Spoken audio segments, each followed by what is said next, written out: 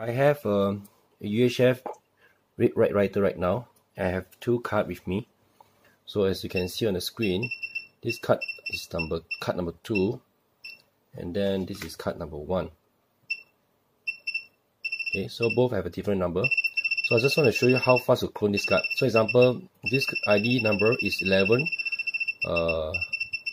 11, then continue with 60. Okay, so this card is 20034120131. Okay, I just need to put my card. This is empty card here. Alright, and then I just copy this number 11. Okay, and I just do a write. Now this card has been cloned.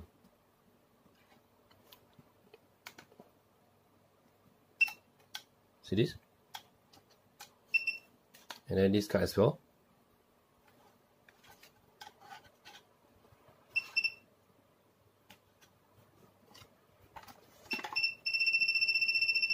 See?